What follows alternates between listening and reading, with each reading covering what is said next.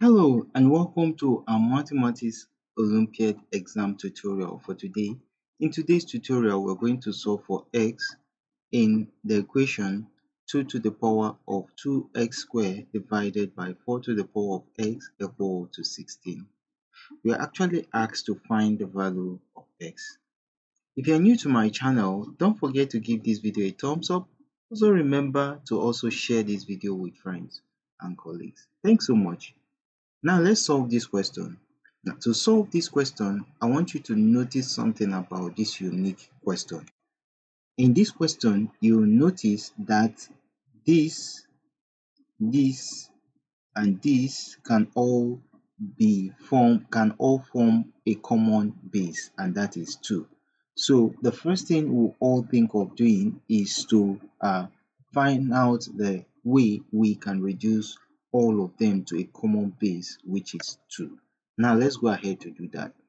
If we do that, we are going to have that to now become 2 to the power of 2x squared. This is already having its own 2, and this will be 2 to the power of 2 all multiplied by x, and this will be equal to 2 to the power of 4. Remember, 2 to the power of 4 is equal to 16. Now let's pick up a rule in indices. In that rule of indices, if we have a to the power of m multiplied by n, this can be equal to a to the power of mn. So let's apply that rule over here. If we apply that rule over here, we're going to have this to become 2 to the power of 2x squared, right? We're going to have that to be equal to 2 to the power of 2x squared divided by 2 to the power of 2x. That will be 2 to the power of 2x, and that will be equal to 2 to the power of 4. Fine. Now remember a law of indices once more, that if you have, this is what we call the division law of indices, a to the power of x divided by a to the power of y. This can be equal to a to the power of x minus y. You remember that? Now let's apply that here. If we apply that here, we're going to have this to become 2 to the power of 2x squared minus 2x, and that will be equal to 2 to the power of 4.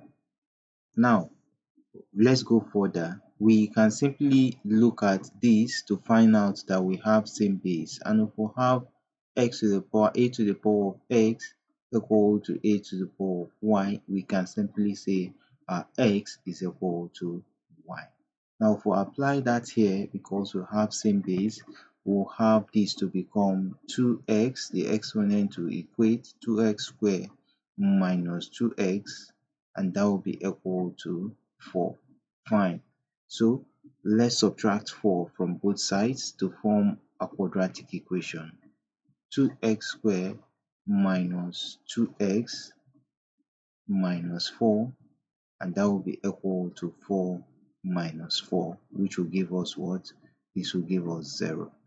So if we simplify this, we are going to have 2x squared minus 2x minus 4 to be equal to 0. And this forms what we call a quadratic equation. Now, how do we solve this quadratic equation? We solve this quadratic equation using the factorization method or using the quadratic method. I think we'll find the factorization method very easy, and because we have two factors, this and then this, all we need to do is to multiply 2 by negative 4, and if we multiply 2 by negative 4, we're going to have a negative 8. So our focus will be on negative 8. We're going to look for two values we can multiply that will give us a negative 8, and when we add such two values, we are going to have a negative 2. What are those two values that we can multiply that will give us a negative 8? And when we add such two values, we're going to have a negative 2. Now, those two values can be 4 and what? And 2, because 4 times 2 will give us 8. Now, if we want to have a negative 2, all we need to do is to make sure we put a negative sign to the 4, because 4 is larger comparing to 2, and the positive side will be 2.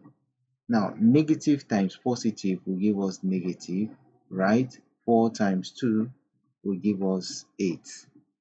Now, when we have a negative 4 uh, adding a positive 2, we're going to have a negative 2, because the negative 4 is greater than the positive 2. So that gives us the values we are looking for. Now we can simplify from there. Now the two factors are a negative 4 and a negative 2. So we'll have 2x squared minus the negative 4, 4x plus and negative 2, 2x minus 4, and this will be equal to 0. So we can simplify. 2x is common over here, and this will give us, if we take 2x off this point, we're going to have, we take 2x off this point, we're going to have x remaining here, and that will be minus what? 2, and this will be what? 2 is common, that will give us a positive 2, and then we'll have x minus 2, and this will be equal to 0. So we'll bring out 2x, which are the external value, plus 2, and then we'll have our common value x minus 2, and this will be equal to 0. We'll have our x minus 2, and this will be equal to 0. So we'll have 2x plus 2 to be equal to 0, or we'll have x minus 2 to be equal to 0. So from here, we can simply add both sides. We can simply subtract 2 from both sides. We'll have 2x plus 2 minus 2, that will be equal to 0 minus 2. 2 can easily clear 2, and then we'll have that value to become 2x equal to a negative 2. Divide both sides by 2. If we divide both sides by 2, we'll have our x to be equal to a negative 1. Now, on this other side, we'll have x minus 2 to be equal to 0. If we add 2 to both sides, we'll have x minus 2 plus 2, and that will be equal to 0 plus 2. So 2 will clear 2, and then we'll have x to be equal to 0 plus 2 is 2. So you see, we finally gotten our two values for x, where we'll have x to be equal to negative 1, or we'll have it as positive 2. These are the two values of x that satisfies our exponential equation up there. Now, I want to give you a task, and the task is I want you to take those two values of x, simplify them into this main equation or this main value, and then see if you can get this value that is what? That is 16.